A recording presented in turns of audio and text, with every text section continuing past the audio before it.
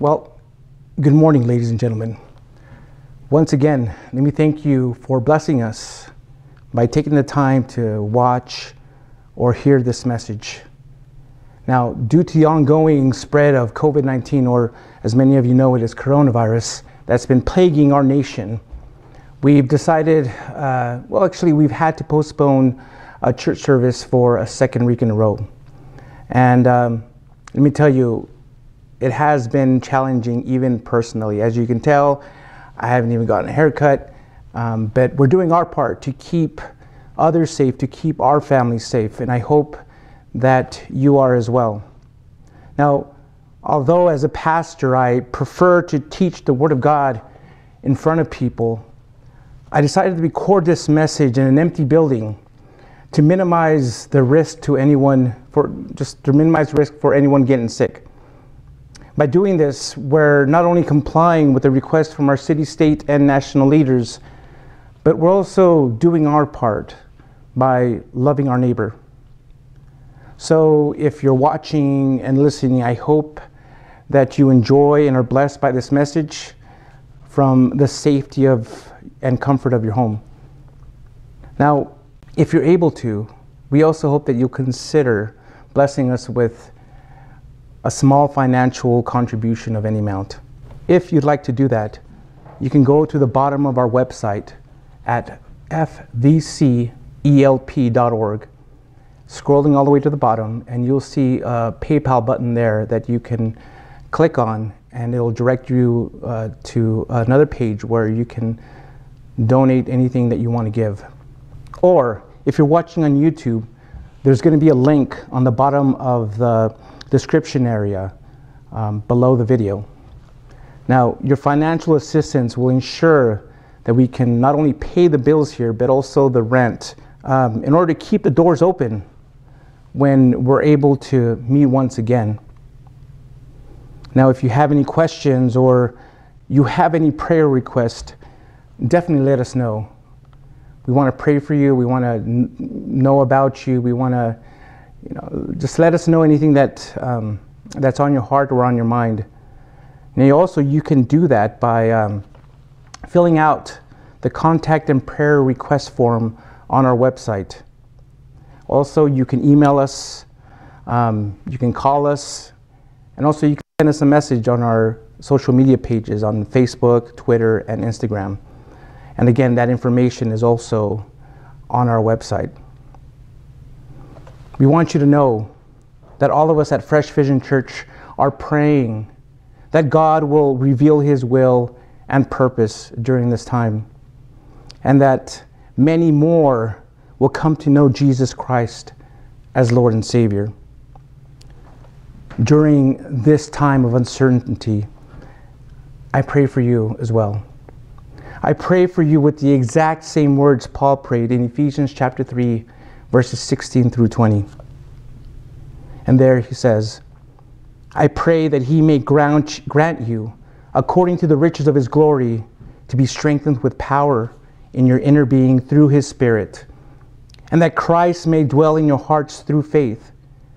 I pray that you, being rooted and firmly established in love, may be able to comprehend with all the saints what is the length and width, height and depth of God's love, and to know Christ's love that surpasses knowledge, so that you may be filled with all the fullness of God.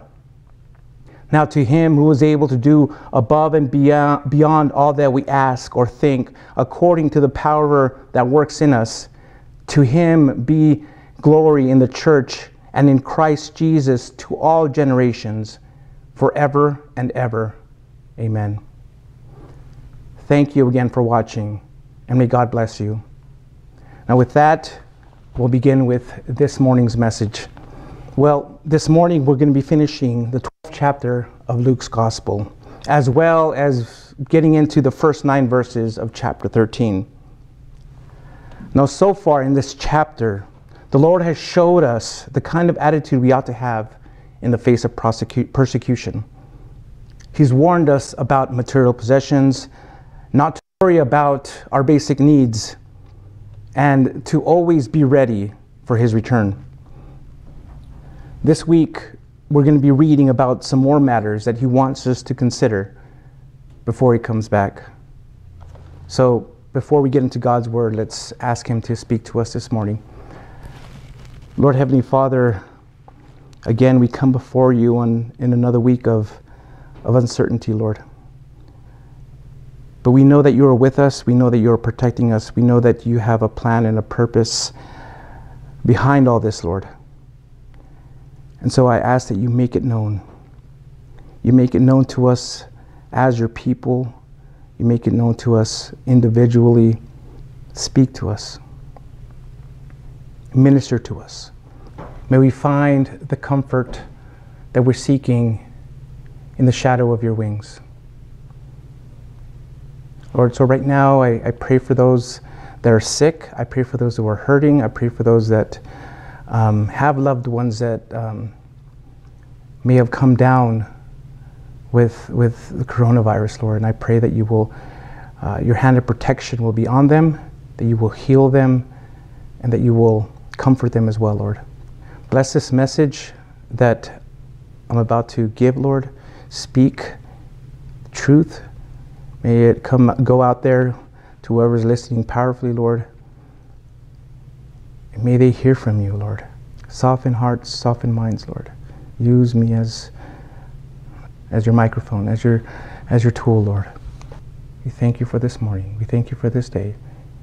We pray this in Jesus' name. Amen. All right. Luke chapter 12. Luke chapter 12. Last week we left off in verse 48, and we'll be picking up today in verse 49. Luke chapter 12, verse 49. And the word of God says, I came to bring fire on the earth, and how I wish it were already set ablaze. But I have a baptism to undergo, and how it consumes me until it is finished. Do you think that I came here to bring peace on the earth? No, I tell you, but rather division. From now on, 5 in one household will be divided, 3 against 2, and 2 against 3. They will be divided, father against son, son against father, mother against daughter, daughter against mother, mother-in-law against her daughter-in-law, and daughter-in-law against mother-in-law. He also said to the crowds, when you see a cloud rising in the west, right away you say a storm is coming, and so it does. And when the south wind is blowing, you say it's going to be hot, and it is. Hypocrites, you know how to interpret the appearance of the earth and sky, but why don't you know how to interpret this present time? Why don't you judge for yourselves what is right? As you are going with your adversary to the ruler, make an effort to settle with him on the way. Then he won't drag you before the judge hand you over to the bailiff, and the bailiff throw you into prison. I tell you, you will never get out of there until you have paid the last cent.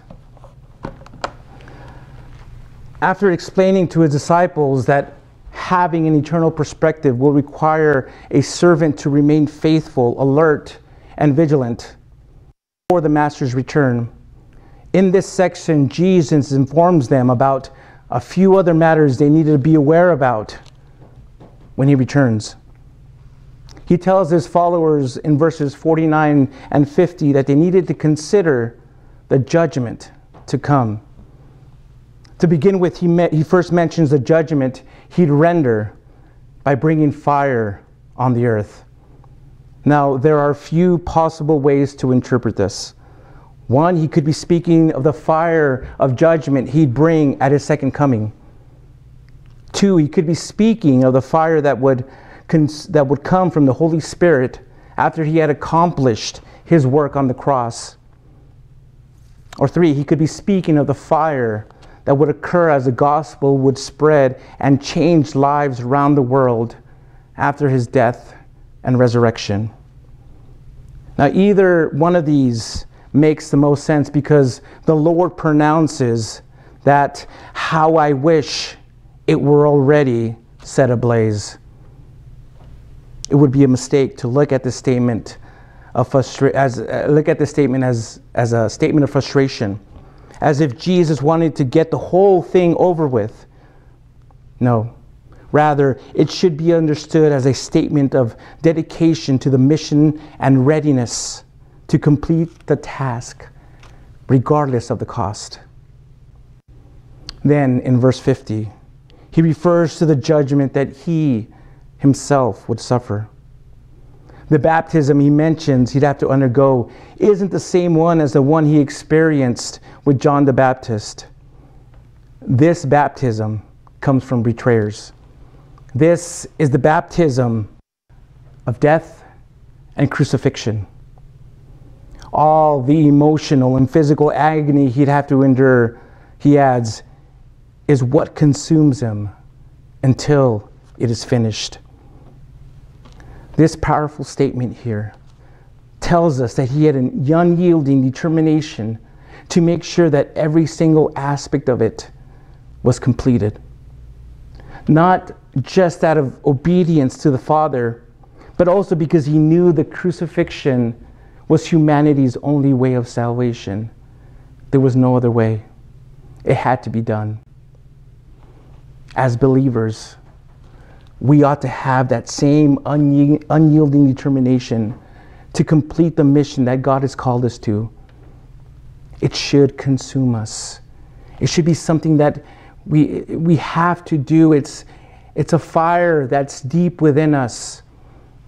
When that fire is set ablaze, nothing will be able to stop it. You may have challenges, yes, along the way, but, well, just like a fire, it just keeps roaring and roaring, especially if it's hot. So whatever it is that God calls you to do, don't stop doing it. Keep going. Don't give up. Don't quench that fire. A second matter the disciples need to know was about the division that serving Jesus, serving him, would bring. The Lord knew that most of them, if not all of them, saw him as a man who would bring peace on earth by ushering in a political messianic kingdom. But here he was bursting that bubble. He was bursting their bubble by telling them that he wasn't there to bring worldwide unity, but rather he'd be the source of worldwide division. Our Lord came to be the dividing line between believer and unbeliever, between those who trusted in him and those who didn't. Specifically, he illustrated how he'd be the cause of division between a family of 5. Now, the formula he provided, 3 verses 2 and 2 verses 3, is meant to be an example to show what happens when a family member or when family members become a Christian. There are so many stories out there of people who've been disowned, persecuted, even killed by their own family members because they accepted Jesus Christ as their Savior. For example, here's one I found. In a biography of a missionary, the author told a story about an Indian law student who became a Christian. He asked the missionary if he could be baptized secretly, because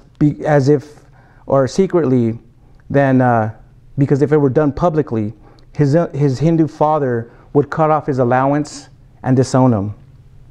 The missionary insisted that baptism must be an open confession of faith in Christ or nothing. The student accepted the condition and was duly baptized. His father did cut off his allowance. He had to leave the university and became a clerk instead of a barrister. When the missionary was returning to England, the young man came to see him off at the station. The missionary told him how sorry he was at his conversion, that his conversion meant such a sacrifice. But the young man gripped the missionary's hand and said, "But it was worth it." A commentator noted, "It's a curious mark of a man's perverted nature that ungodly relatives would often rather have their son a drunkard than have him take a public stand as a disciple of the Lord Jesus Christ." The Lord's point was that dedication and faithfulness would set a person apart from family and friends and would leave no room for neutrality. Every single person will have to choose to be for him or against him. Regardless of the choice, though, one should expect strong opposition and separation from friends and family who have decided to make the other choice. Now, up to this point, Jesus was primarily speaking to his disciples about their need to consider the judgment to come and the division serving Jesus would bring.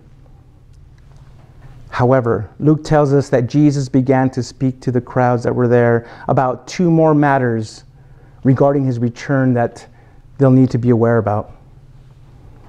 In verses 54 through 56, he used two illustrations everyone knew about to impress on him the importance of discernment and diligence in spiritual matters.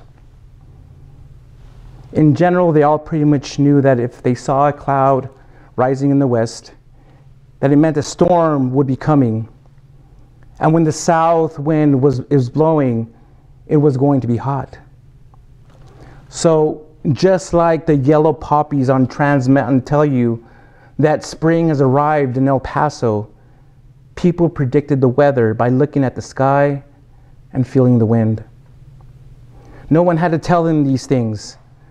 They just had the intellect and the will to know it. In spiritual matters, it was different. Although they were smart enough to interpret the weather, they didn't realize the importance of the present time they were living in. God's Son had come to the earth and was standing among them. Heaven had never come so near before, but they didn't know the time of their visitation. The Lord called them hypocrites for only using their intellect and will in physical matters, but weren't doing so in spiritual matters. If they had, they would have realized that only the Messiah could do things that Jesus did and teach the way Jesus taught. In our present time, there are many reasons to believe Jesus is coming soon, adding to our sense of urgency as we hope to discern this time. Pastor David Guzik shared these observations. The stage is set for a rebuilt temple, necessary to fulfill the prophecies of the abomination of desolation. Since 1948, Israel is a nation again, and hopes of a rebuilt temple continue to rise amongst a minority of Jews. The stage is set for the sort of world-dominating confederation of nations, heir to the Roman Empire, to arise. It will likely be connected to the modern European community, arising out of the goals of their leaders and the chaos of the times. The stage is set for a political and economic world leader to arise, the sort of single political leader who will lead this world-dominating confederation of nations. The stage is set for the kind of false religion the Bible says will characterize the very last days. The stage is set for the kind of economic system predicted for the very last days. The technology is available and the need is present. Now, none of these guarantee that the return of Jesus is soon. It's possible that in the wisdom of God, it may not happen soon. But if that's the case, God would have to allow the same kind of circumstances that mark our present age to assemble again at a later time. In any case, though, the call here is to pay attention to the times we're living in, because he could come back at any moment. The other matter the Lord wanted all of them to know about his return was the importance of setting their temporal accounts quickly. The point here appears to be that those who follow He mustn't be found fussing over temporal matters when the Lord returns.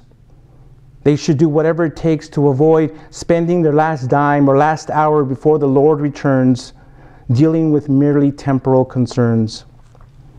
In short, they were to get things settled with earthly judges so that they could prepare to face the heavenly one.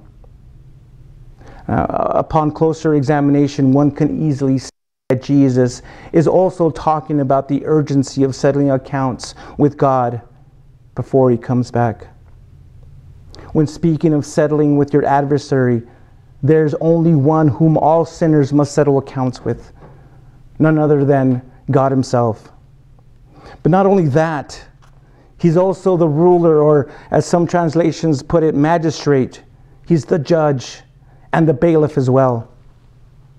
See, one day everyone who refused to believe in Jesus Christ will be brought before God and stand before him as their judge. There they will be held accountable for every sin they ever committed and settle their account with him. But because they never accepted the free gift of forgiveness while they were alive, the case will be sure to go against them. And as a result, they'll be found guilty, condemned for their unbelief, and will be thrown into prison, that is, eternal punishment. Now, in case you're wondering what our Savior meant by telling them that they will never get out of there until they have paid the last cent, he isn't talking about that a person can be saved after they've gone to hell. Nor is he talking about paying money to a church in order for that church to bail them out of hell. What he's really saying is that it'll be impossible for anyone to come out of hell. Why? Because no one at all will be able to pay such a tremendous debt. So the fact is this: very soon, the judge of all the earth will come to judge the earth. And the best way to be ready is to apply these truths to your own personal lives. If you knew a storm was coming, you'd prepare for it. If you knew you'd be taken to court, you'd get a lawyer to try to settle the case out of court. Therefore, you had better settle these things before it's too late. His prison has no parole, and there isn't an early release for time served. Every sentence in his justice system is eternal. Don't be unfaithful, too late, or unwise. Ladies and gentlemen, the storm of God's wrath is coming. And as James 5:9 says, the judge stands at the door. So while you can, while you're alive, use your common sense to settle accounts with God by placing your faith in his Son, Jesus Christ. When you do, he'll place you among the saved to live with him in heaven, rather than among the lost who are eternally separated from him in hell. Well, as we just read, this chapter ends with the failure of the Jewish nation to discern the time which they lived, and with the Lord warning to repent quickly or perish forever. As we begin chapter 13, this general subject resumes, and it's largely addressed to Israel as a nation, although the principles apply to individual people. So let's go there now. Let's go to Luke chapter 13 and read the first 9 verses.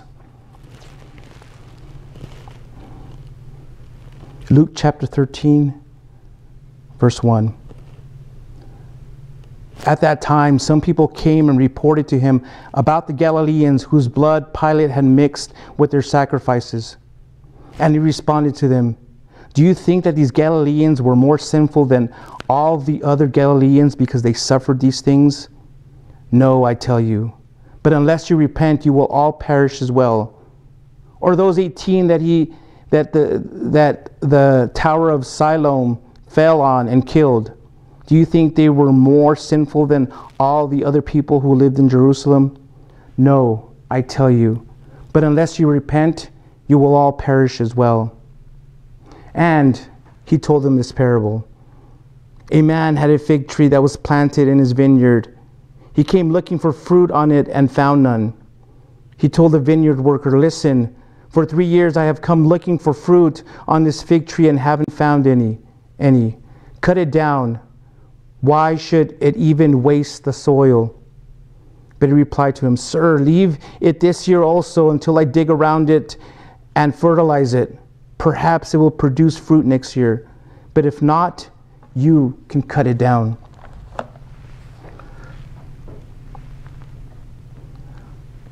So far, we've read about 4 matters Jesus wanted his followers to consider before he comes back. But as we just read, there was more. Here, Jesus explained 2 more matters that were important to know, important for believers to know prior to his return. In the first 5 verses, he touched on the issue of repentance. More specifically, dedication to God's mission begins with repentance from sin.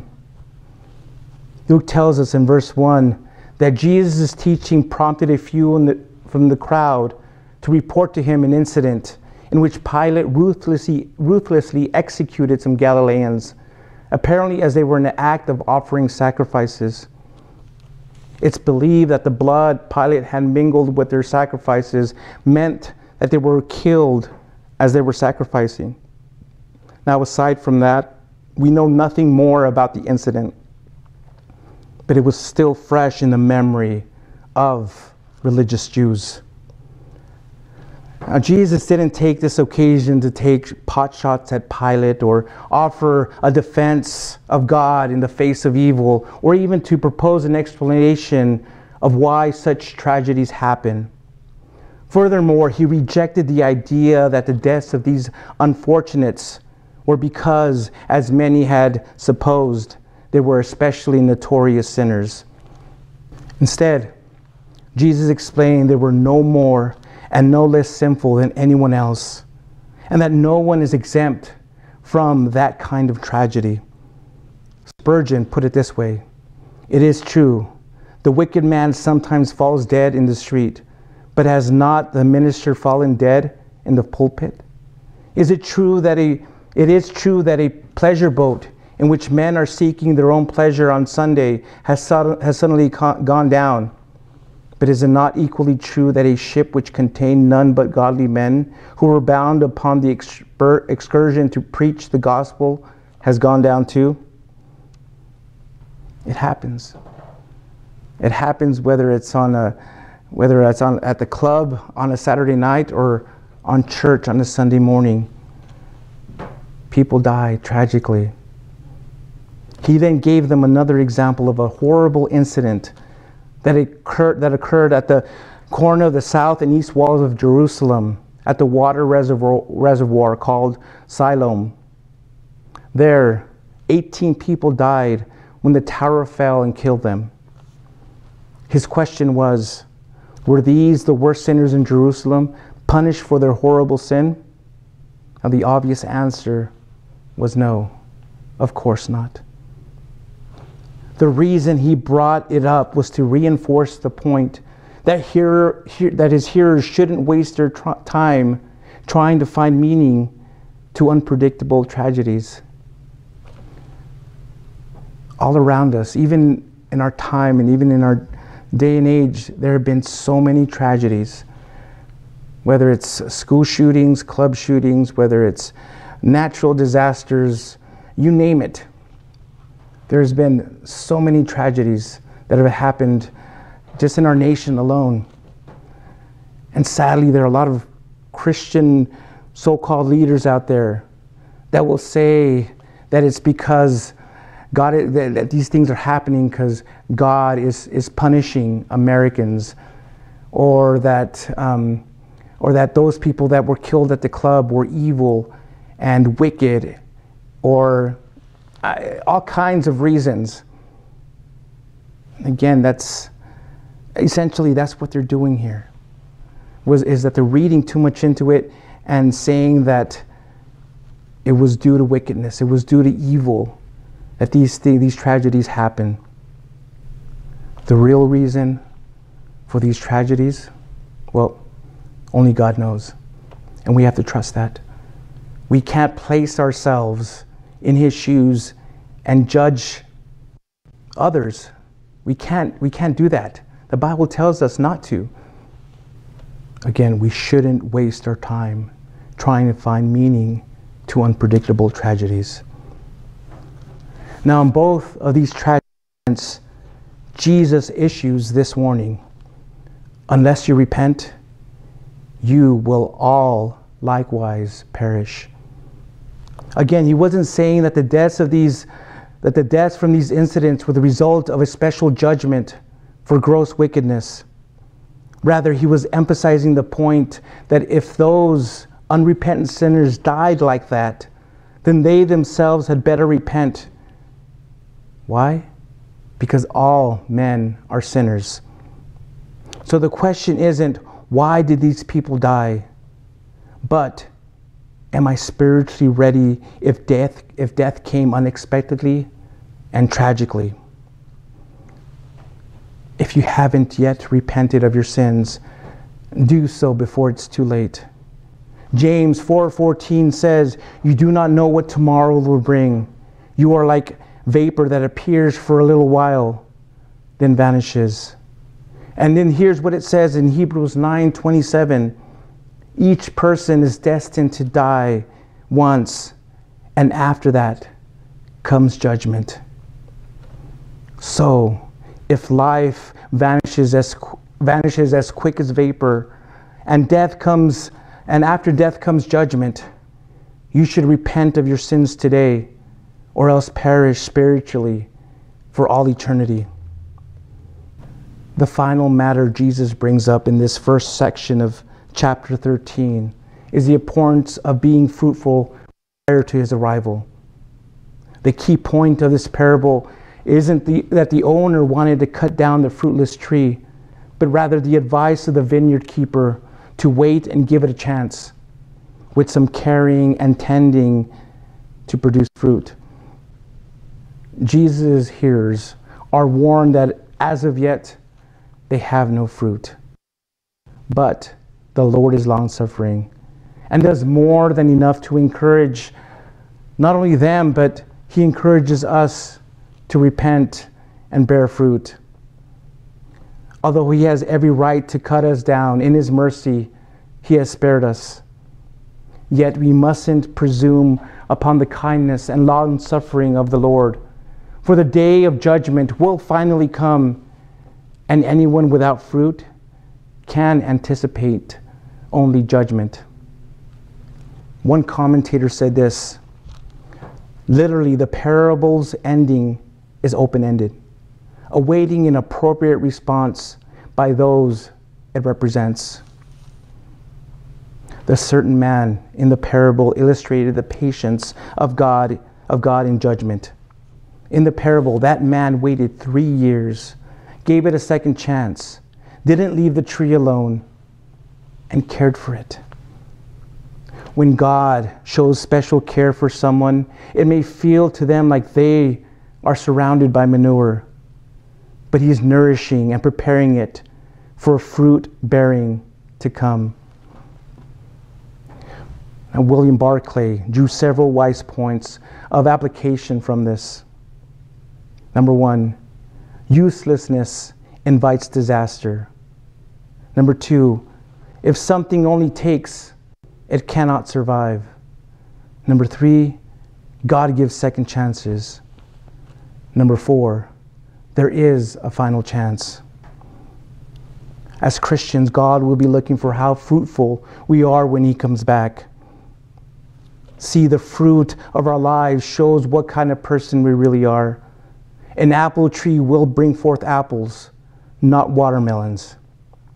If Jesus has truly touched our life, it will show by the fruit we bear, even if it takes a while for that fruit to come forth. So what fruit is God looking for? Well, it certainly has to begin with the fruit of the Spirit mentioned in Galatians chapter 5, verses 22 and 23. There it says, the fruit of the Spirit is love, joy, peace, patience, kindness, goodness, faithfulness, gentleness, and self-control. Now, yes, there are others, but for now, start with these and then answer this question. Does the Lord find fruit on the tree of your life? Or does he walk away empty-handed each time he passes by?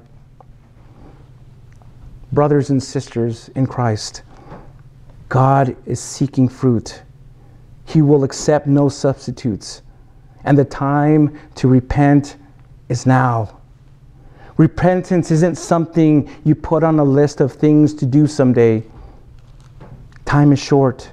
Repent now or perish now. God's grace has given you another chance. So the next time you hear about a big tragedy that claims many lives, ask yourself this question. Am I just taking up space?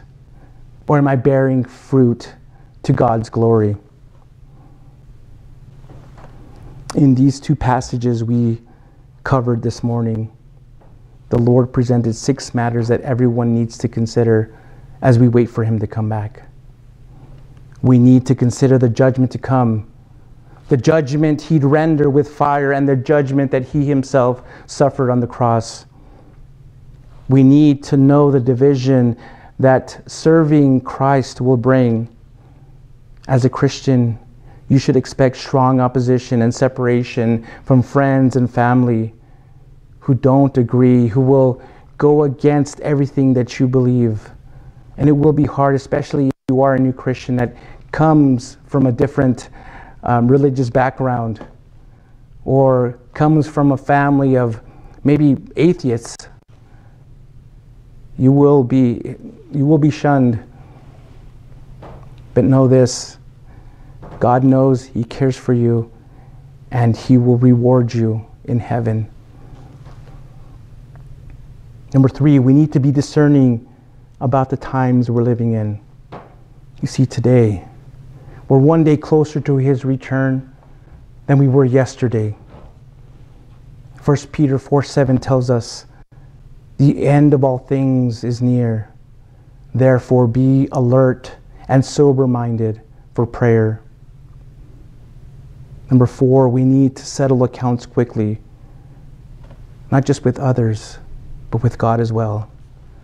Before he comes back, make every effort to seek forgiveness and to also accept forgiveness.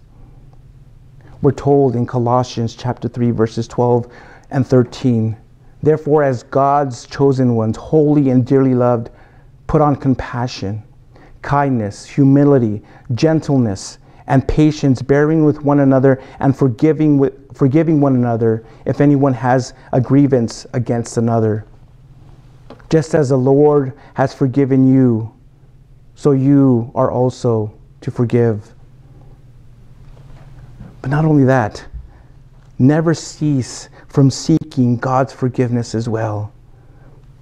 Let me remind you what it says in 1 John chapter 1, verse 9.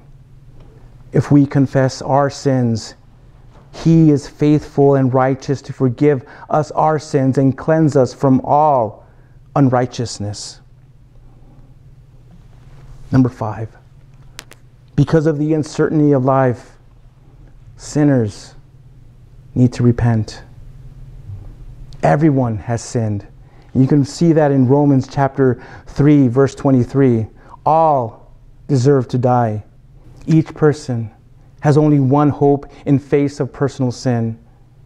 Each must repent, turn from sin, and turn toward God in obedience and dedication. And 6thly, we need to produce fruit. That is, show evidence of God working in our lives. John Corson said this, the way to bear fruit for the Lord's pleasure is to allow him to dig in dung, to expose sin and dispel self, How does this happen practically?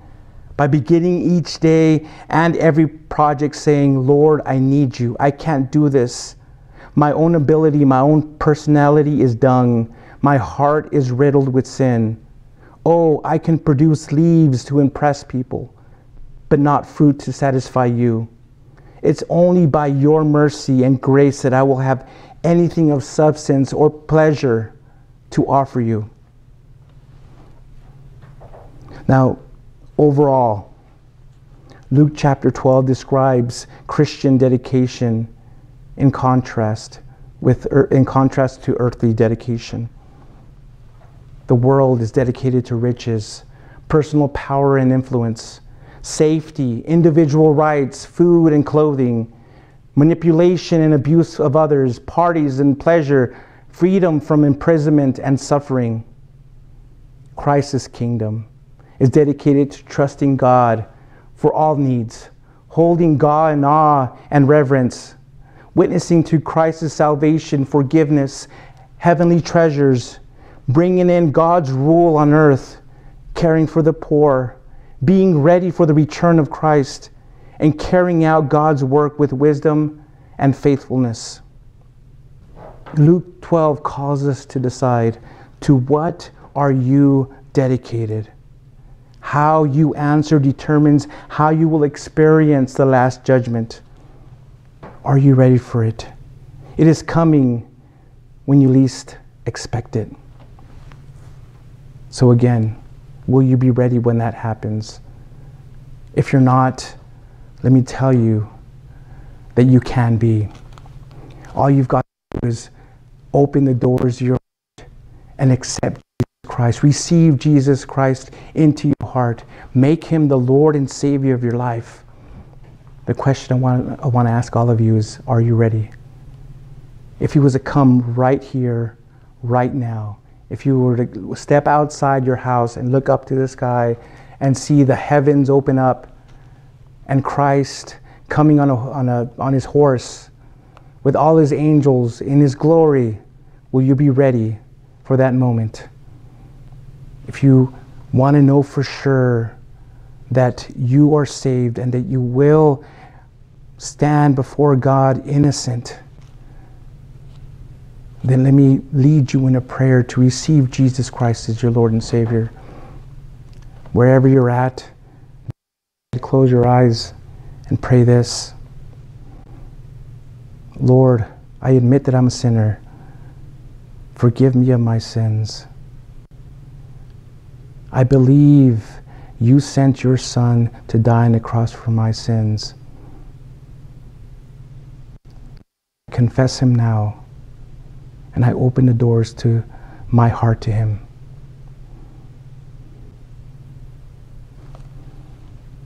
Thank you for forgiving me of my sins. And now fill me with your Spirit. Fill me with your love, your compassion. Make me new.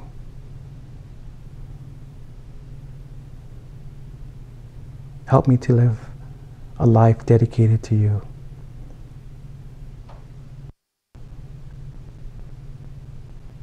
Thank you for sending your Son to die for me. In Jesus' name, amen.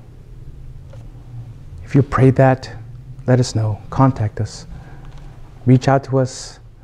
We want to hear from you and pray for you and lead you in your next steps of your Christian walk. The Lord has so much more to say to you, so much more to teach you.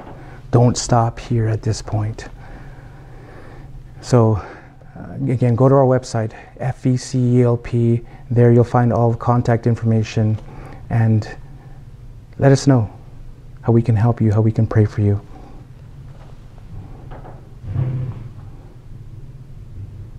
Amazing message here from Jesus. He's coming back. He's coming back soon. You must be ready.